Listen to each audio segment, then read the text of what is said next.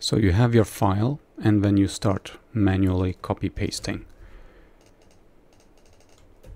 Right, this is what you do when the situation calls for it, because sometimes machine translation is a great start and you don't have an API key. So instead of that, you can right click here, press inspect. This would appear on the side or at the bottom. So you go to this menu and make it, I don't know, separate, it doesn't really matter. Then you select of the A tag, of its LI tag, its UL tag. You can see it selects all these texts. Click that, Control C, or right click copy and then maybe copy element. But yeah, just hit Control C. Go to a HTML beautifier site, link is in the description for one example of such a tool. Paste it here, press beautify HTML. Copy that, then go to an HTML stripper or use another tool for that. Link is in the description.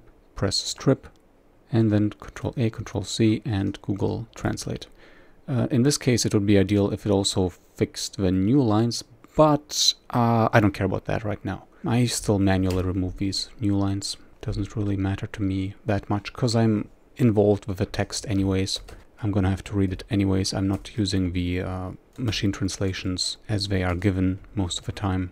Alright, you know what? I just wrote a script myself, so I'll just copy this and paste it in here and it's done. I have unified stuff where it's split at full stops and I have it the way it comes in, whichever you prefer. Link is in the description of this video. Let me know if you have also some tricks up your sleeves. If you have a moral or legal problem with this, please consider an engineer who is forbidden from using Stack Overflow.